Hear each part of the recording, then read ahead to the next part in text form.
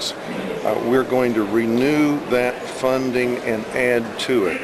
Right now we're looking at somewhere in the range of $35 to $85 million in total going on top of, well, continuing what we did in 2007 and adding 35 to 85 million more. Any sense now that you're going to need some additional human services or other government services dollars to keep track of this? Well, we talked to Health and Human Services about that.